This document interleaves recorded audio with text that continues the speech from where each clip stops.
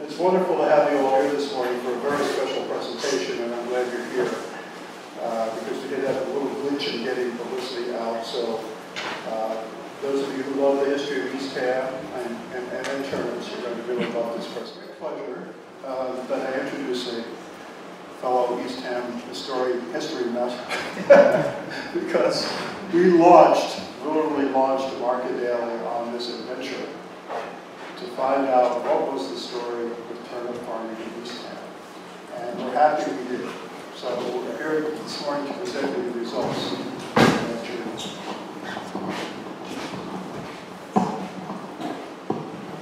Oh, and hello to our Zoom audience.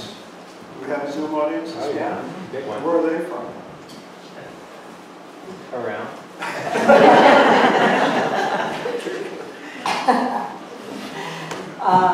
Can you hear me?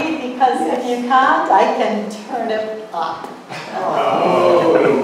That's from my brother, and he made me say that. That's pretty good. So many of you are from Eastham. I know you know more about turnips than I do. What I knew would fit on the head of a turnip seed. If you know what turnip seeds look like, you know that they are tiny. Poppy seeds, bird-shot. But I learned, and I learned because I have to introduce myself, and that way it will come across. So I was born and raised in Eastham, and I grew up here. I left after college and spent the next 40 years or so between Eastham and Athens, Greece, with a few side trips over 10 years to New Zealand and up to England and all over the Middle East and Europe, and it was wonderful. But almost 10 years ago, I came back to my roots here and became involved with the Eastham Historical Society, mainly because I loved hanging out with my aunt, Dorcas Gill, and she was always at the Swift Daley House as a docent on Fridays along with Bobby Cornish. And so I would hang out with Annie Darky and Bobby, and as I said when I gave tours, add the local color of growing up and playing games in that house as a kid. Bobby retired from being the archivist, and she got me involved in helping her in the archives. And earlier this year, I became the archivist. So when Debbie asked me if I would do a talk on turnips, I knew that I knew Art Nick. And I knew turnips in Eastham. And I'd heard of the Turnip Festival, but because I taught overseas, I didn't know it firsthand. That was about it. But I also knew where I could look. And since my brother Alfred Mills is newly moved to Eastham and newly volunteers at the archives, I got him to go with me into the bowels of the old 1869 schoolhouse to see what we could find. So I am presenting this on behalf of the Eastham Historical Society, and Alfred helped me out immeasurably. So the archives are in the old schoolhouse. They're down in the basement. It's climate controlled, humidity, temperature, and it includes a plethora of different kinds of sources. I was going to read them to you. I've got them in my notes here. It's the bottom paragraph. But I'm not going to, because as we go through the presentation, you'll actually, whoops, okay, onto the floor, see the kinds of sources that we use. What's Eastham known for? Turnips. And asparagus. Yes, yes. Strawberries. Strawberries. Salt cake. The Cape Cod miniature lighthouse. Here is a poster made by Jim Owens and the 1953 Eastham Town Report, which offered their own suggestions of what Eastham is known for. And what I especially love is the town report,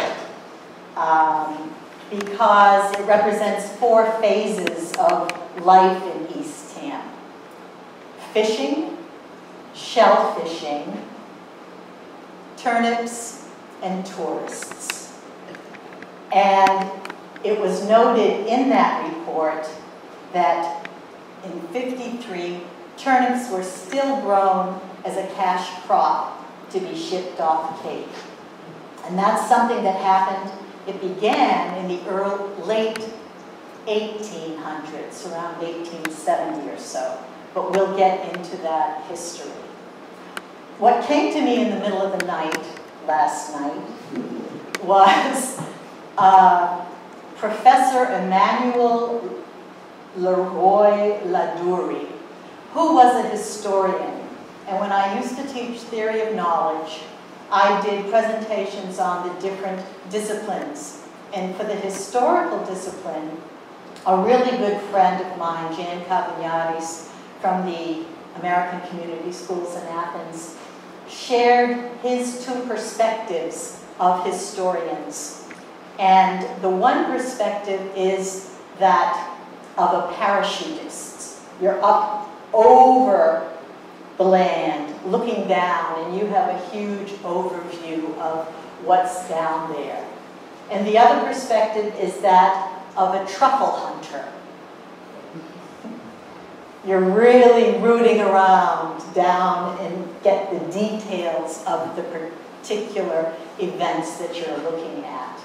So for this presentation, which I had a really hard time structuring because Alfred and I came up with so much information, I'm going to start with the overview, the parachutist, and it will be the history of Eastham.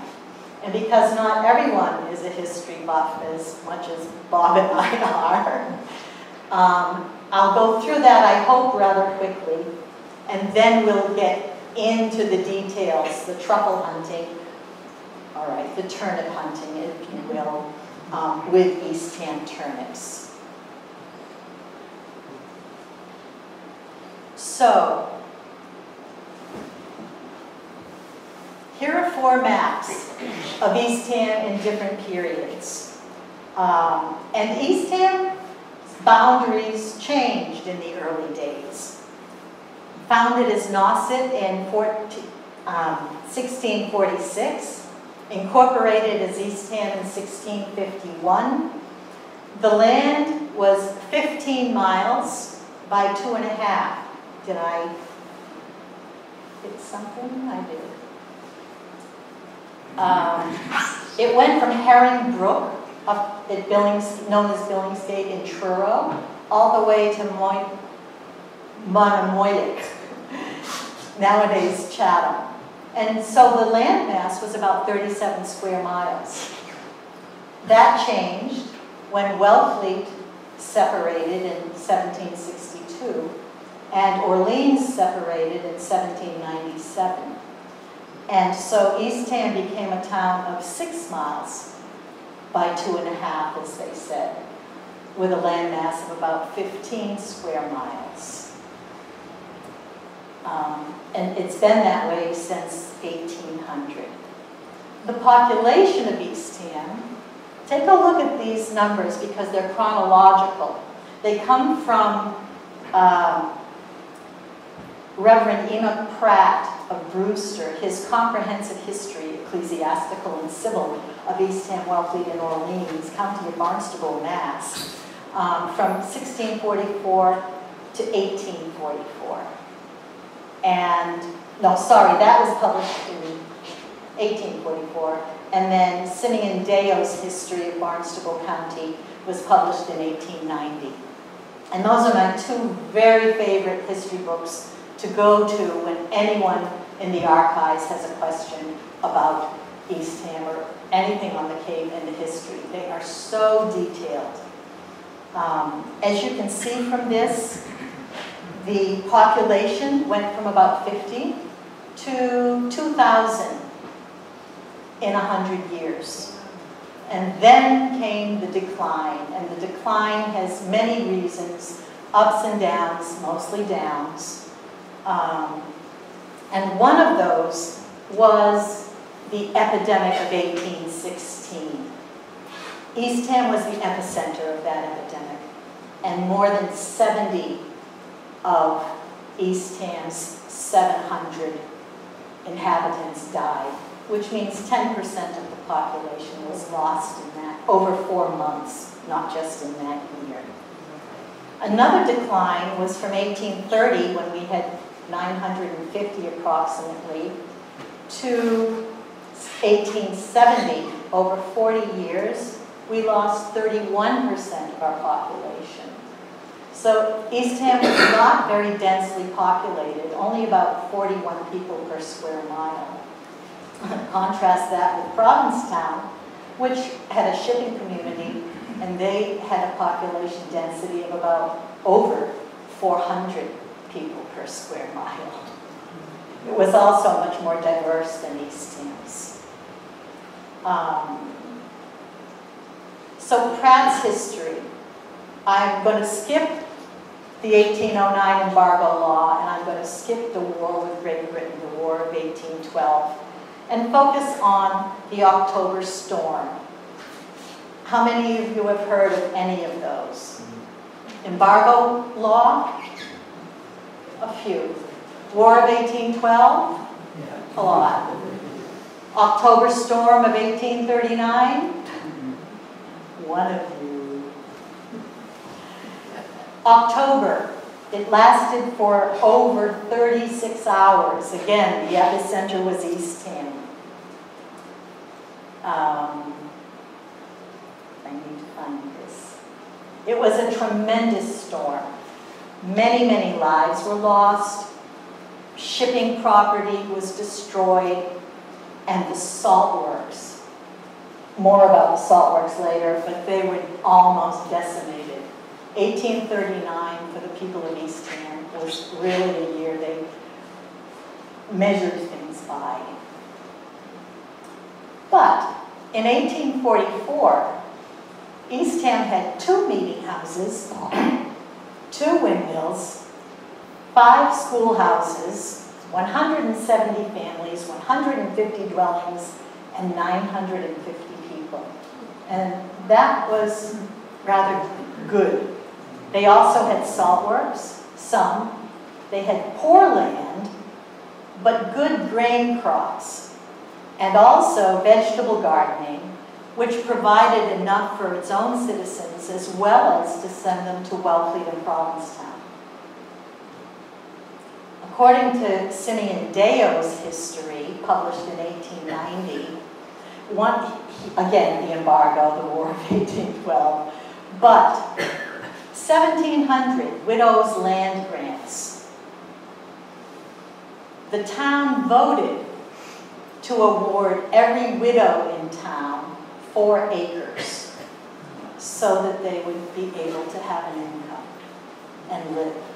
Because if you've read any of the histories of women in that time, they had no means if their husbands had died. In the 1800s, salt manufacturing was really on its way. There was a canal from Boat Meadow River to Herring Pond. Now, it occurred to me that that must be the little bridge under Herringbrook Road that we used to crawl through as kids from Lawton Pond, you know. That had to have been that canal. It wasn't Jeremiah's Gutter Canal. That was a different one. That was the Great Meadow, no, the other one. Well, we'll get to it. It's in a map. But, again, we had windmills and salt works. And if you wonder why Eastham was so treeless in any of the old photos that started being shown in the 1850s, consider that there were 100,000 feet of evaporation vats for the salt works in Eastham. They needed fuel to evaporate the salt from the seawater. In 1837, This is before this October storm. There were 54 saltworks plants, and they yielded 22,500 bushels of salt every year. That's amazing. The storm decimated that. During this time, cod and mackerel declined. Clams and oysters declined. Quahogs were sent to market. They weren't bought. They came back to Eastham. They threw them into salt pond. And the rest is history. They were the most succulent and successful quahogs that came out of salt pond, and they found a market in Boston. It's amazing what you find in the archives. And there were new agricultural industries. The cranberry culture, asparagus, and turnips in the late 1800s. Okay, back to the archives, back to turnips. Al and I found lots of surveys and reports. I'm not going to read them. You can read as well as I can. And several of these I'll comment on, but there's one in particular. The Mass Historical Commission Reconnaissance Survey Town Report of Eastham, made in 1984. And I'm going to spend 1 minute on each of these periods. What it does, it divides Eastham's history into different historical periods: contact, plantation, colonial, federal, early industrial, and so on.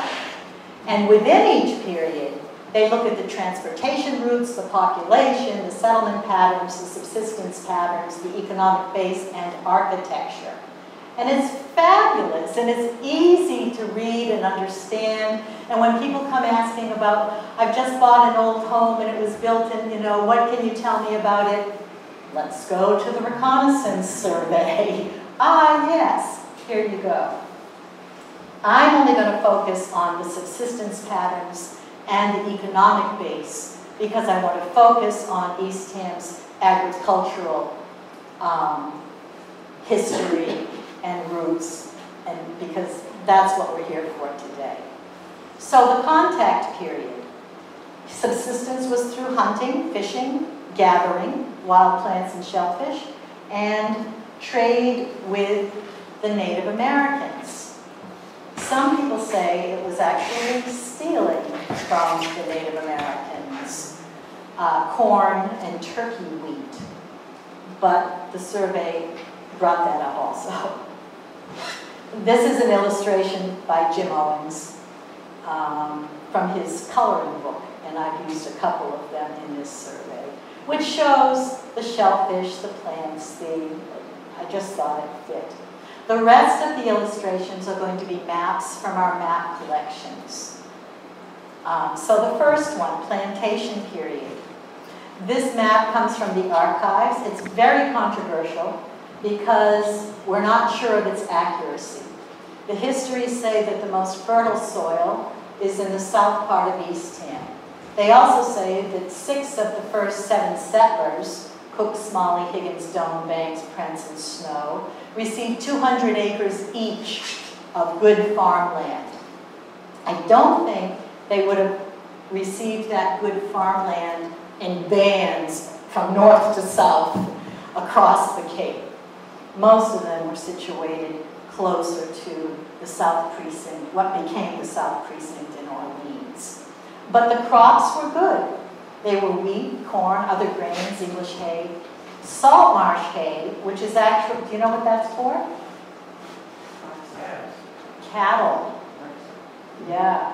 And fruit trees. Have you heard about Governor Prince's pear tree? Only if you love history. Written up in the 1800s. He had a pear tree that was 250 years old in the late 1800s. We have a piece of it at the Schoolhouse Museum. It's, come in and see it, and I'll give you the history of that. The colonial period. This is actually not a map from colonial times. It's a map that was made by Henry David Thoreau as he walked Eastham's shores over 3 trips in the 1800s. But what I love about it is the colonial period focused on fishing industries and maritime activities rather than agricultural. So if you can see my little cursor here, Nauset Harbor is down in the corner here. Town Cove is right here. There was fishing in both of those. And, whoops, other maritime activities at Cook's Brook. Cook's Brook was actually a brook, not a dirt road, parallel to Steel Road. It used to be Steel Road. And they had weir fishing. Wow. Sorry.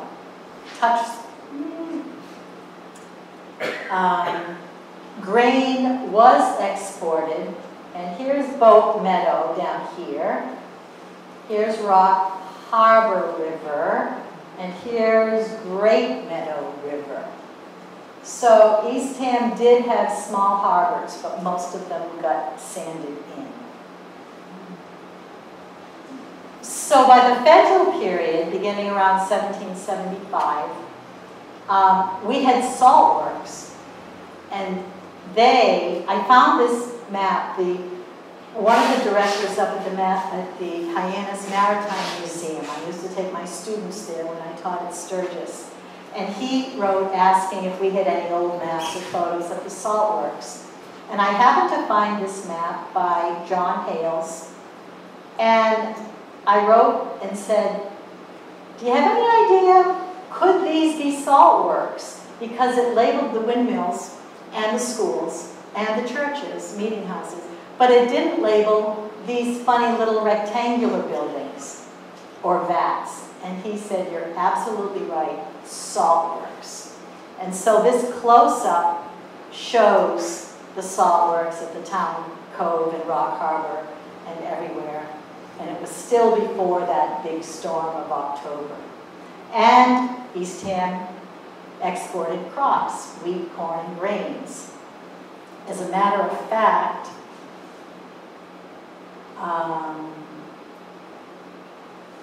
never mind. I won't tell you that. In the early industrial period, I used the Wallingford map. And I love it because it has all the families and where they lived. So every little name here is the name of a family. Maritime shipping was in decline.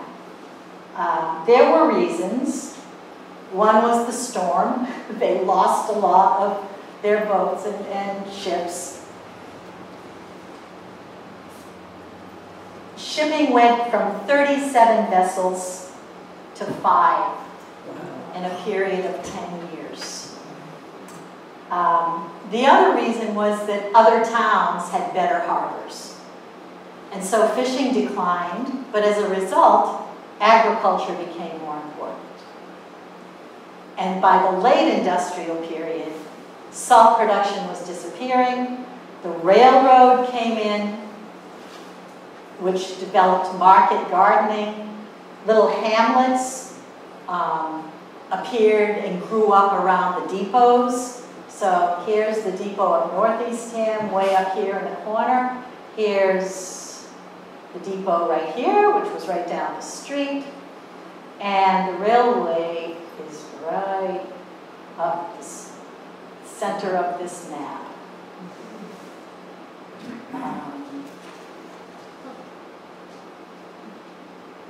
The economy per capita of property valuation was abysmal. Eastham was one of the poorest. The value of property value was not even $300 per capita in 1875. But agriculturally, it was successful. There's a little dichotomy here that I can't quite understand. Eastham ranked 7th out of 15 towns. And the agricultural product value, not the land value, but the product was $45,000 in something. How? Don't ask me. Per capita, Eastham was first in producing agriculture. And cranberries and asparagus were making their way into the market.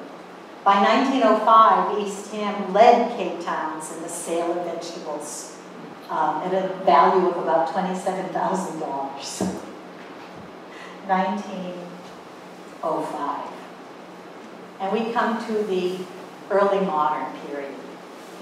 I love this self-portrait of Jim Owens. It's a gift he gave to Bob and Connie Wells, turnip farmers from Eastham. And they let me take a picture of it so I could use it in this slide presentation. So the key crops at this time were asparagus, turnips, carrots, and cranberries, in that order. In the teens, a rust fungus had swept away the asparagus crop, and they didn't have it, which allowed these others to grow in size, in share, let's say. But very shortly, they just developed a rust-resistant strain of asparagus, and so it came right back, and even stronger. 1917, the probability of war loomed. And the Cape Cod magazine, I think this is an article, a little snippet that Al found in the archives, and he said, "Do you think this is relevant?" And we looked it over and we thought, yes, it is. Because they wrote in April of 1917, "Our soil is to be cultivated this summer as if it never has been before. Garden patches long idle will again be plowed and farming on a larger scale will take a distinct step in advance. Prices are high and the demand good, locally and in the markets. While the Cape may never cut a great figure in the agricultural way, it is at least possible to supply the local demand to a much larger extent than has been the case in recent years." And I just loved that little piece from Cape Cod magazine. So the next slide, there's one final comparison. And this is Eastham and the other Cape towns and what they were well known, their best agricultural products in 1921. And we're the only ones with asparagus and turnips. I just found it really, I love putting things in context. I love determining a logical sequence for things. I can't always do that in this presentation. But we found other things. So back to the archives. We found books and memoirs and histories. And here are a few that we won't, I thought I could fit into the program. I can't. Time constraints. In the beginning, when Debbie said, "Oh, it's only 50 minutes," I was like, oh, 50 minutes? And this morning it was like, what can I take out to make it so that it's 50 minutes? So we'll just take a dip into a few of these. I have to tell you that the first thing we're going to dip into is the old schoolhouse. So, Otto Nickerson had a desk. And this desk had a scroll. He bought it from Sears Roebuck in 1924. And this is a blackboard which bends down to become a desk that you could use. And up on the scroll, you have different lessons, 55, all practical. Besides reading, writing, arithmetic, history, geography, you had the signal flags, you had birds' eggs and birds and where to find them. You had farm tools and not machinery, it wasn't machinery quite then. You had Roman numerals. Why you needed to know Roman numerals? You know why? If you wanted to be able to tell time, the clocks were all with Roman numerals back then. Anyway, this one are the vegetables that you would grow in Eastham. And there is a turnip there, quite prominent. So I went to Alice Lowe's book, History of Nauset on Cape Cod, and needed to make sense of a account book of Freeman Smith. Now he was Luther Smith, the selectman that I knew growing up. That was his grandfather, I think. And in the 1840s, this is what it cost for a bushel for each of these products. But what I knew about bushels was the old song. Bushel and a peck, and you know. Okay. So I needed to be able to compare and to make sense. I went to Otto's desk in the old schoolhouse, and I found the lesson on standard weights, and I found the lesson on dry measures. So down here we have a pint, a quart, a peck, whoops, we have, and a bushel.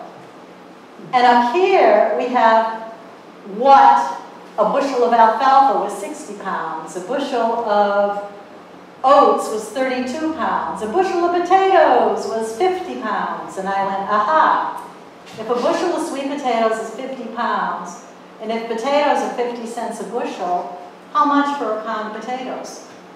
I used to teach math too. Come on. 50-50. Yes, Mary Daley Brown gets it. 1 cent. Had to get you in there. And so it made sense to me.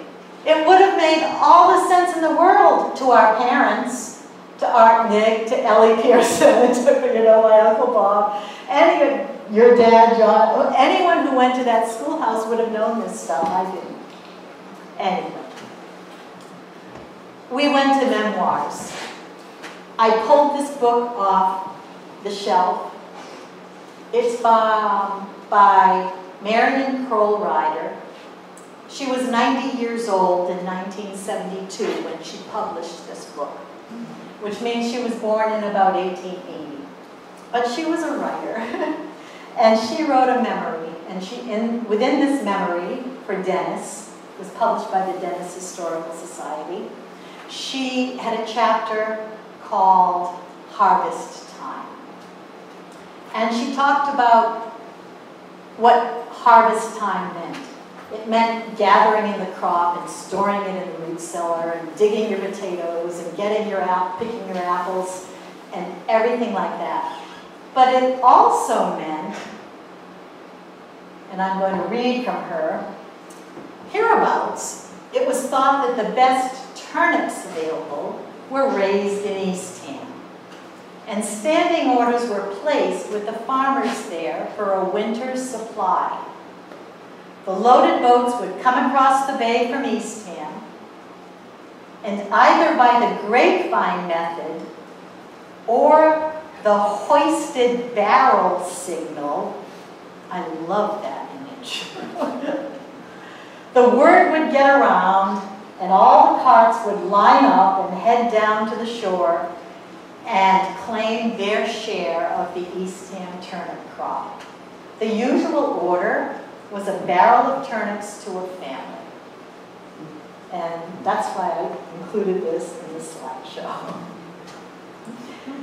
Here's another perspective, this by Don Sparrow, growing up on Cape Cod.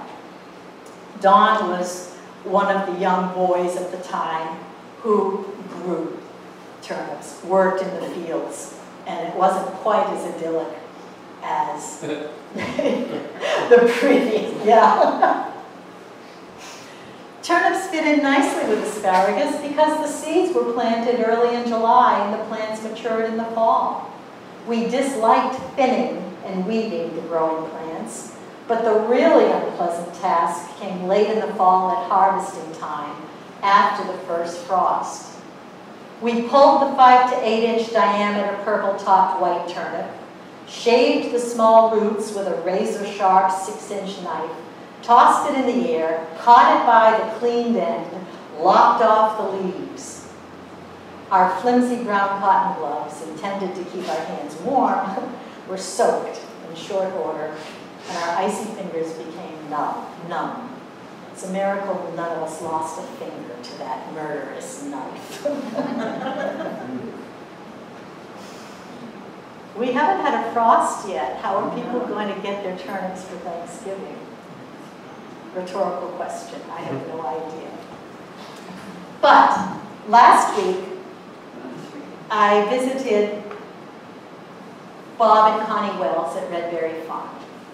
And that's the farm where the 4th graders go over from the elementary school every year and plant the turnips, and then the next year as 5th graders, they go back and they harvest them. So they're getting a really good education about turnips. This is a knife that was custom made for Bob by a friend, and he said it's the best knife for harvesting turnips that he's ever had. This is one of his fields with a little watering can for perspective and a close-up of one of the turnips. One thing I hadn't considered was the intensity of the labor. Actually, I don't think any of us who are not farmers realize the intensity of the labor that goes into it. Audrey's nodding her head, yep. So they tried to explain to me, Bob and Connie, the stages of turnip cultivation. And you didn't want to wait until after the 2nd or the 3rd frost. It had to be after the 1st, so time was of the essence. And snow or rain, today the harvesting would continue. I have a harvesting story for you, and I love it. It's everywhere in our archives. It's on Digital Commonwealth's Eastham Memories Roadshow. And I thank Audrey for putting it up there because it concerns her grandfather. Noel Bile wrote about it. Articles in the papers wrote about it. But here it is.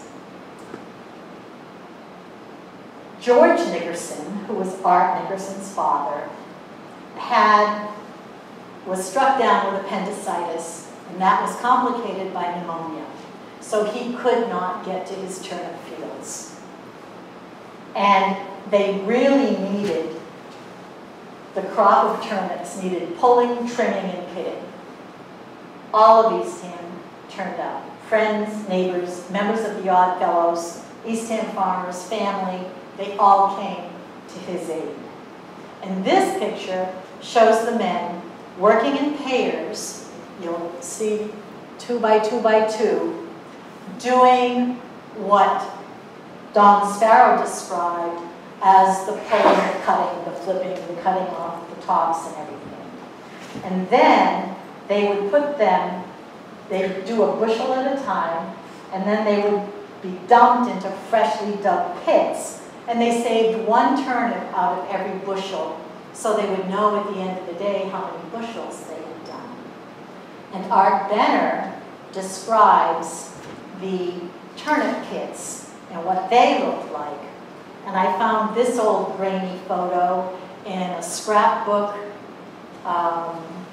in the archives. It wasn't dated, but the young man on the right-hand side is Art Nick as a 14-year-old, and his grandfather, Samuel, digging a pit. So Art says that the pits, how large are they? They're 30 to 36 inches deep, 30 inches wide, by 8 to 10 feet long. And they would hold about 20 to 30 bushels each. And those turnips in the pit would be layered with seaweed and sand, beach sand, for insulation and ventilation. And at the end of the day, 1,400 bushels were ready for market. That's 60 or 70 pits. There are two people that I know in this photo. Here in the front, I'm pretty sure this is Art Nick. And here in the back is Otto Nickerson. I just love that story. Audrey, thank you very much for putting it up where I could find it. But I started with harvesting, and I should have started with seeds. Bob and Connie tried to explain the process of getting seeds for turnips. And I'm going to do it very quickly because Art Benner explains it in detail later on. So what you do is you pull the when you pull the turnips, you save some, and you replant them, the whole turnip. And that then comes up as a separate kind of plant with a long stalk, yellow flowers, seed pods, and then the seed pods eventually become dry, and you take a sickle and you cut them up, and you separate the seeds from the chaff, so to speak. And this is a picture of Art Nick and his favorite separating tool. And I just love that. It's a beautiful old comb. So the harvesting and the planting, very important. Oh, and Bob told me that a pint and a half, oh wait, back. See these little black dots over here? Those are turnip seeds. That's how big they are, like a poppy seed. Right over here. And I can't even imagine. And you would plant them about 18 inches apart. I went to the Randall Tool Museum to look for farm tools that might have been used for turnips. And I found a broadcast seeder. I actually found two, and it looked like it would be used for them. You carried them and you went like this, and it broadcast the seeds out. But Art had his own vintage Planet Junior number 300 turnip, which he used right up until he stopped doing turnips. And so, one aspect that we have that I didn't consider, and I found this in this book by Jo Nugent. She wrote it. It's a pamphlet, 28 pages. It's called Working the Land. It's all about Eastham, and it was for the Eastham's 350th anniversary. And so here she writes about asparagus, but I'm focusing on turnips. And she said, oh, one thing. The peak years of asparagus cultivation in the 1920s. Art Nick said to her, you could drive from Orleans to North Eastham on Route 6 and see nothing but plowed fields on either side. Much of it asparagus, but some planted with turnips and carrots. And that must have been such a sight. So the Eastham turnip growers, as you know, developed this seed for the special Eastham turnip.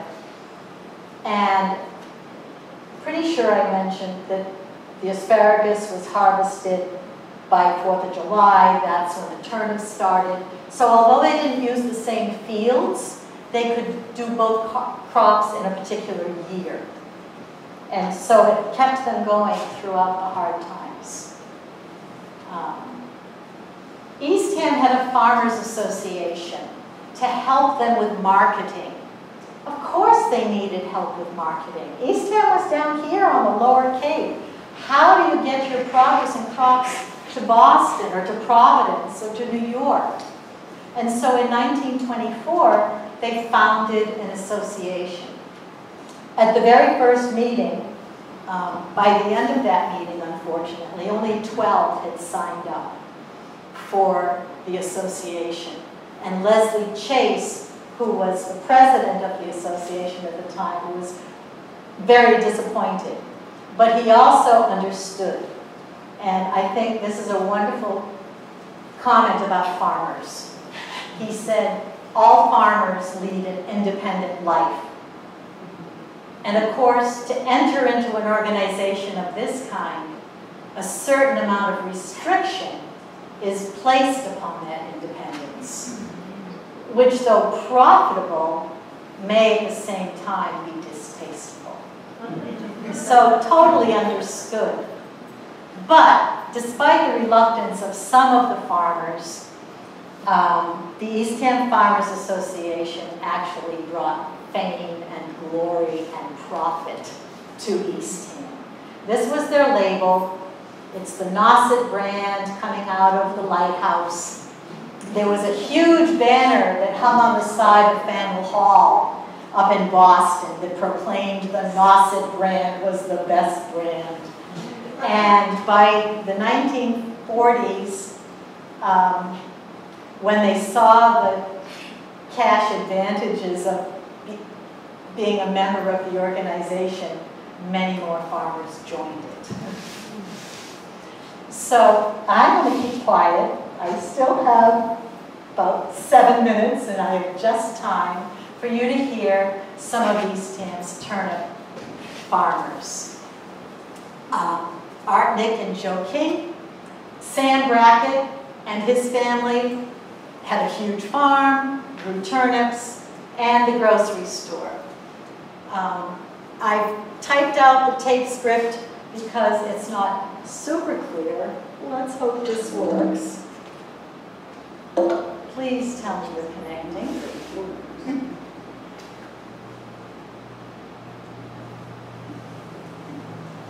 About the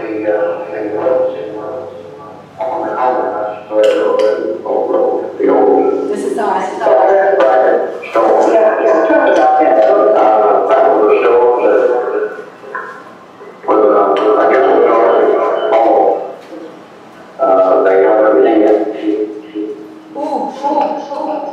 Oh, I'm sorry. Sorry. I guess the story, they got everything in there. You can go and get some new parables. You can go and get your size, dresses, men's shoes, men's pants, shirts, gun glasses. They get them come by house, basement there. You use your own gun there, stick it on into the door. Kerosene, any other groceries, and all for. And they had egg, bread, and what? Oh, yes. That's why Judge Waller used to go down and take the others today, like the rest of the lot. They got like one of the old cover wagons, not cover wagons, whatever they put you got, and that was those. And those guys used to be going out and get painted on 28. After the crops came. Right. Yeah, you might have thought you well, that fertilizer on the other day. The fertilizer would be on the opposite when you go there. You get back to the fertilizer, one time fertilizer came out of that bag there. He goes on to talk about... Okay, echo. He goes on to talk about the fertilizer, and it came in 100-pound bags. We have a couple of them at Random Tool House Museum, but just amazing. So I have to talk about Uncle George, what we call him Uncle George Wiley. He was the delivery man for Sam Brackett, and we have loads of photos of George in the archives. And he preferred horse and wagon. As Catherine Moore said, he drove the delivery truck when it came reluctantly because he preferred the horse and wagon. But Fred Jewell, when Uncle George died in 1970, gave a really nice tribute to him. He said, George was one of that dwindling number of old Easthamites that we associate with the town when it was farming asparagus and turnips and not tourists. And I thought, that's Uncle George. Does anyone remember the name of his horse? We can't remember it, Pat. I remember his housekeeper's name. Amelia. Amelia. This is our banner. This is a much clearer recording. And this is when you'll get it. I'm just going to play it. Let's see. Do that. Do that.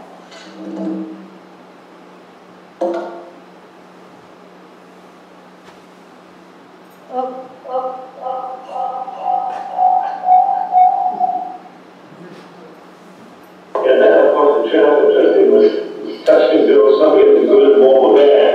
You know, did he grow turnips for seed or?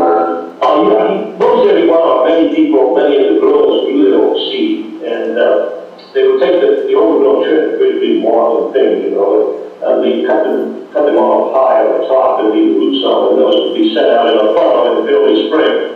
And they would dump the tops, but you would store them in a cool place. Yeah. The winter over, and put them in the ground. Correct. And I expect they might have been, I don't know, 18 inches apart or whatever. And they would mature and they would grow up and they would be yellow blossoms, and then the seed pods would form on those. And there would be a time when those would dry up so that you could cut them off the sickle, thrash them out in a plow barrel, win them on the shaft out, and it was like a good shot. And that was your seed. How did you keep the birds from getting before you together? You know, that's a good question, because I understand now that people were into it. The birds cleaned it up. Yeah. The only thing I could think of is that there was so much acreage at that time, the birds were more dispersed, and they weren't, you know, not such a concentrated land. I don't really know, because it never, I don't recall if there was any problem with birds that I could have done. But I know that applications had trouble with recent years. And you put the term in text with it. I'm going to stop that. In the interest of time. And move on to our joke.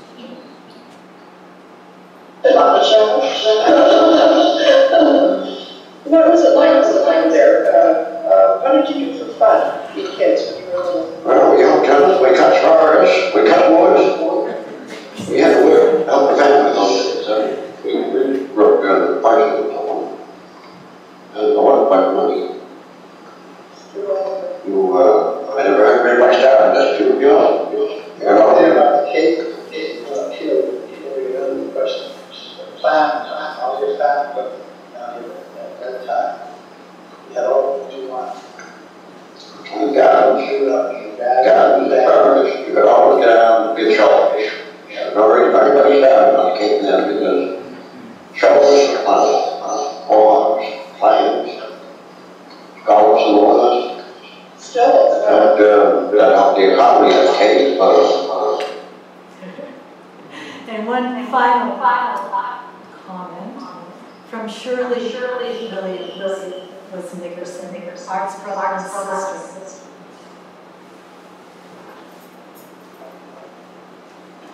You remember much else about the Depression?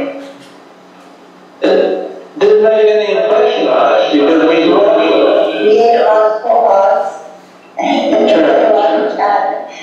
a lot of turnips, and my mother did, of course, and everybody did in those days, was the canning.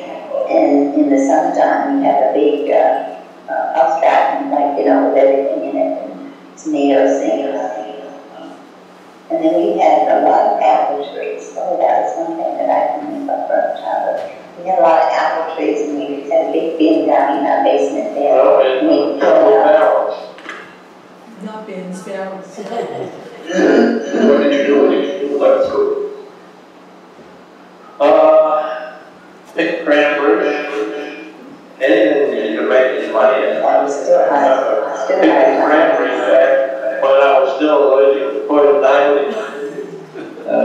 Just because of So the cranberry season went by. When you were down in the hands and knees, you know, even cranberry was a cranberry store. They didn't do it in machine mustaches. And I used to help the parents raise turnips with asparagus had gone by that time. There was no more asparagus, but still raised turnips. Turnips, though, last year my father planted turnips. He sent the truck used to come around and take them to market in Boston, and then they would pay what the going price was. Well, the last load that he sent, he's got a bill back with a freight. They didn't pay anything for his turnips, so that was the end of his turnips. So. That was the end of his turnips, she said. And that's almost the end of this presentation. This is for Jeff. Recipes, Jeff.